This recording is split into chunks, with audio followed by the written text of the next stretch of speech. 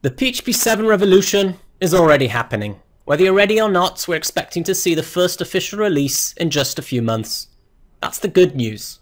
The even better news is that we at Zend have started to create the tools and resources you're going to need to make the migration as painless as possible. The latest version of Zend Studio, Zend Studio 13, includes the most complete IDE support for PHP 7 currently out there.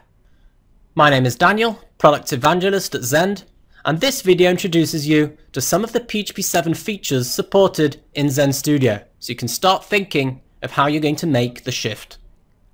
The biggest concern with migrating to a new version of PHP is the broken applications. Zend Studio 13 comes bundled with a new migration tool called PHP 7 Express. PHP 7 Express helps you get a precise picture of what needs to be fixed in your code to be able to run it smoothly on PHP 7.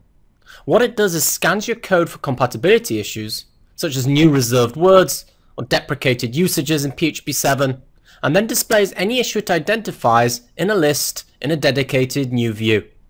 In this view, you can read what the issue is and then open the exact corresponding file and line in your project. Zend Studio even offers a quick fix solution for problems with dereferencing syntax by proposing to convert the code to a unified form, after which source code will retain the PHP 5 meaning by adding braces to the problematic expression. If you have a project based on PHP 5 but want to add PHP 7 support, no problem. Adding PHP 7 support means that any new code you write will be validated using a PHP 7 interpreter.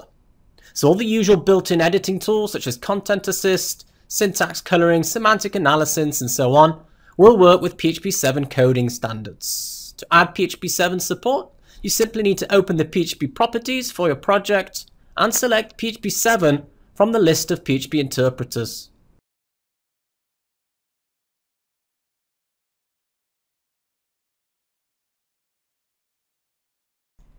And after approving the action, Zend Studio will then commence a new build of your project.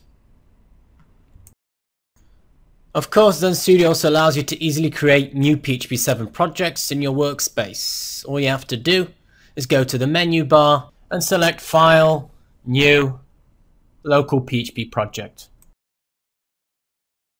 In the new PHP project wizard, be sure to select PHP 7 in the version drop-down menu.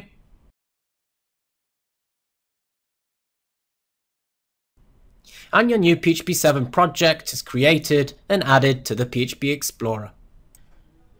If you want to run a project on PHP 7, PHP 7 executables need to be added and installed. This is done just like with any other add-on feature in Zend Studio, using the welcome page. So open the welcome page and select PHP 7 from the list of plugins on the right. After restarting Zend Studio, you can right-click your project and select Run As PHP CLI application.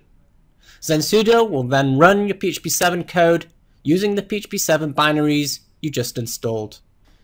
Of course, it goes without saying that Zend Studio 13 supports all the new language changes in PHP 7, such as return types, anonymous classes, group use declarations, the new spaceship operator, etc. So I hope you enjoyed this brief overview of the PHP 7 support in Zend Studio 13. Thanks for watching, and bye for now.